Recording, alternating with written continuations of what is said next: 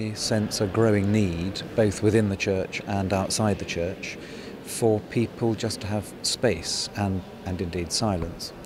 The response was actually overwhelming. Far more people came than we'd anticipated, with relatively little publicity. And after the first event that we did, many people said, please will you continue this? My sense is that there's a growing need throughout society for silence. Lots of people are interested in things like meditation, and the church certainly has its own tradition of Christian meditation, contemplative prayer and so on. And so some of the people who will be coming to these events will be regular churchgoers, but there are vast numbers of people for whom the church just seems to be irrelevant.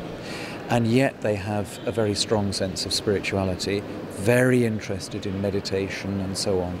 There's an openness so that people of all backgrounds, all faiths, all persuasions can feel comfortable in the silence. So I give a brief talk at the beginning, and then we have a period of guided meditation, some music, some solo violin music, which just allows the building to come alive in a different way, some readings just to help sustain the silence, and then at the very end a very brief act of prayer to end the day with some music and lighting of candles and so on.